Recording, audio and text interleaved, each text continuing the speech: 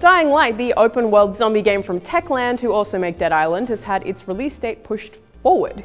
It was originally set to launch in February 2015, but this has been updated to January 27th in North America, January 28th in Australia and New Zealand, and January 30th in Europe and in Asia.